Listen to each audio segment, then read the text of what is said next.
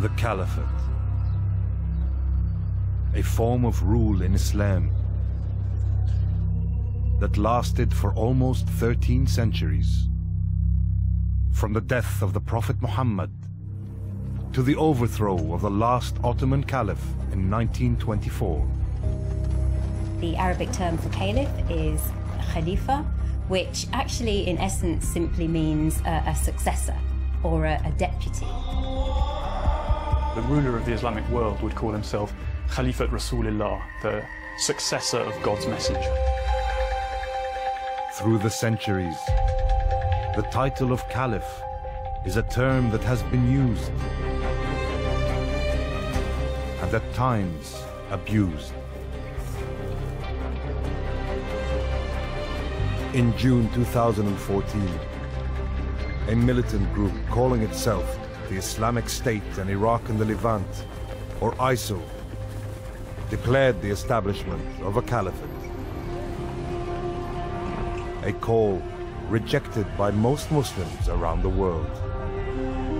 ISIL proclaimed its leader, Abu Bakr al-Baghdadi, a caliph,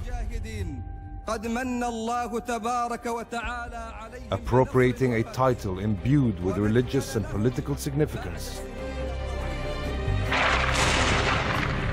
and casting a dark shadow over a rich history.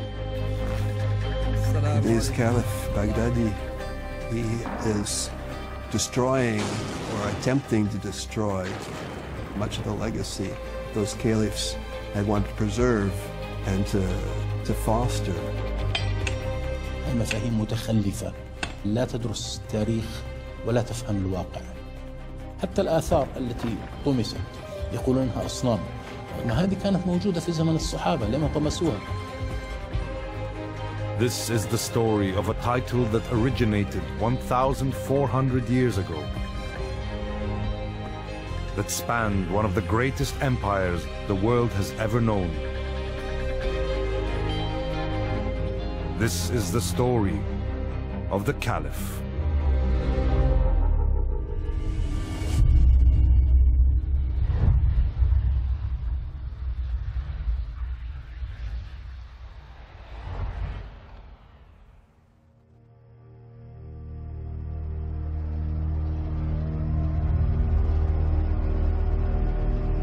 Medina, Saudi Arabia.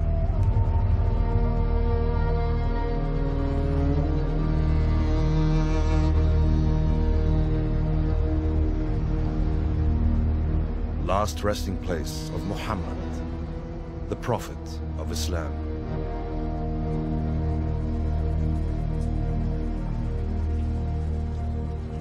It was here, in June of the year 632, that he died after a brief illness. The Prophet left behind a young and vibrant Islamic state, uniting most of the tribes of the Arabian Peninsula, with Medina as its capital. طبعا كان وضع حساس للغاية، لأنه صفات النبي اللي جمع بين السلطة الروحية والسلطة الزمنية صعب جدا انه اي شخص يقدر يجمع بين هالصفتين يعني. بس كان في مصلحة بطبيعة الحال لاستمرار نشر الرسالة اللي كان هو الواجب الأساسي انه يكون في قائد.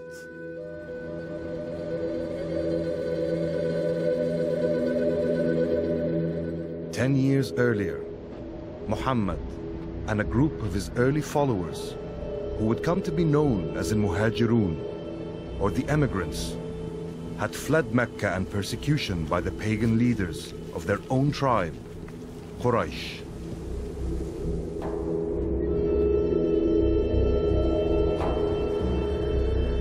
The Prophet and the emigrants were given shelter by the citizens of Medina, who would thereafter be called Al-Ansar, meaning the supporters.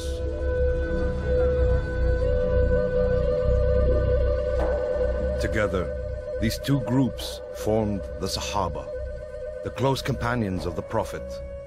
His successor would come from one of them. الأنصار شعروا بأنهم أهل البلد وأهل العدد، ولذلك من حقهم أن يتولوا هذا الأمر بعد الرسول.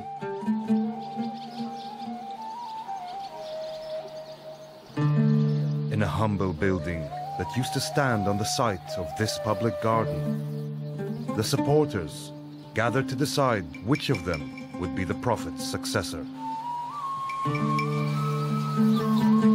But two of the leading emigrants, Abu Bakr and Omar, interrupted their deliberations. المهاجرون ردوا أنه نحن الذين تركنا بلادنا وهاجرنا، نحن الأهل الإسلام الأول إلى غير ذلك. كانت المحاججة مبنية على أساس ديني. After hours of heated debate, the claim of the emigrants was judged to have precedence. أبو بكر قال: أترضون عمر؟ قال: لا أتقدم عليك، أنت الذي كنت تتولى الصلاة بعد الرسول، أمدد يدك أبايعك. لذلك أسرع وبايعه. هذه السرعة هي التي حلت المشكلة، لأنه بعد أن بايع عمر قدم كبار الأنصار فبايعوا. In a humble building in Medina, a new age had begun. A new title written into history. A title that would ring down the ages. The first Caliph of Islam, the successor of Muhammad, was to be Abu Bakr as-Siddique.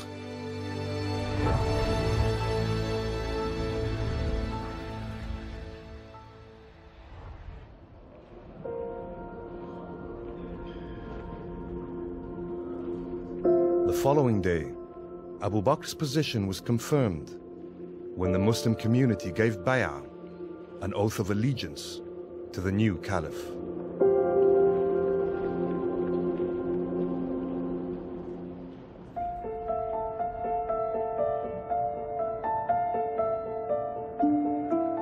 O people, a big task has been assigned to me. Now it is beyond doubt that I've been elected your Emir, although I'm not better than you. Obey me as long as I obey Allah and His Prophet. When I disobey Him and His Prophet, then obey me not.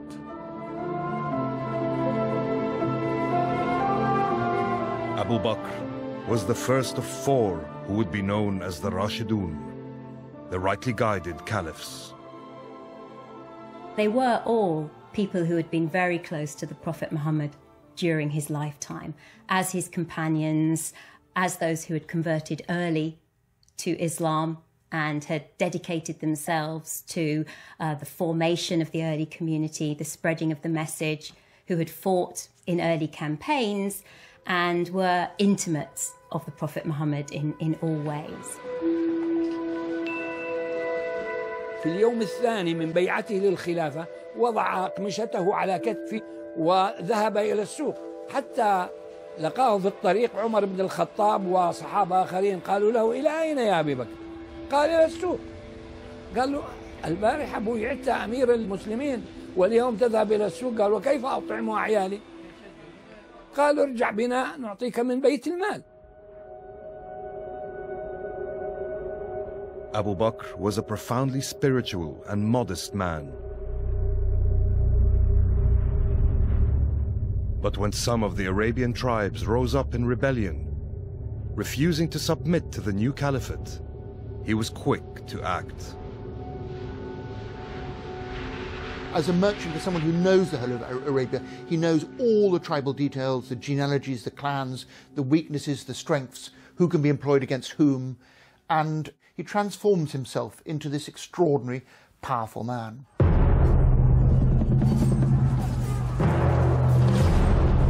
Abu Bakr declared war on the rebel tribes, and after a year of heavy fighting, he emerged victorious.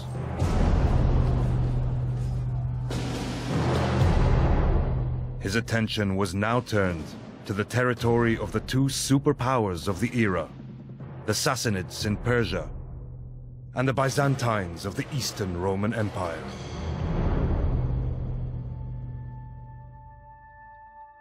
In an audacious move, taking on both empires at once, he launched the Muslim conquests. But crucially, he gave his men orders to preserve, not destroy. من يقرأ هذه الوصايا يشعر وكأن أبا بكر رضي الله عنه قد صاغ ميثاق جنيف، فهو يوصي قادته بأن لا يتعرضوا للنساء، لا يتعرضوا لكبار السن، لا يتعرضوا لمتدينين في معابدهم. Abu Bakr's commander in the east, Khalid, made good ground in Iraq fighting the Sassanids. But the four armies sent to attack Byzantine garrisons in the Levant were meeting heavy resistance.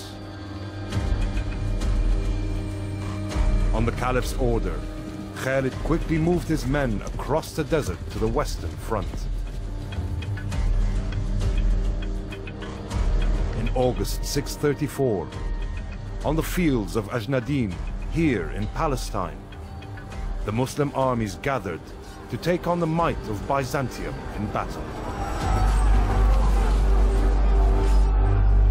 لما التقى خالد بن الوليد مع الجيوش الأربعة وجد أن الروم قد حشدوا حشدا هائلا، وأن الجيوش الإسلامية كل قيادة تقاتل من غير تنسيق مع الأخرى، فقال لهم كلمة مهمة، قال إن فرقتكم أنفع لعدوكم من أي مدد، فأعطوني القيادة في اليوم الأول، فحسم المعركة في اليوم الأول. But in the wake of victory at Ajnadin, and after just 2 years as Caliph, Abu Bakr died at the age of 61.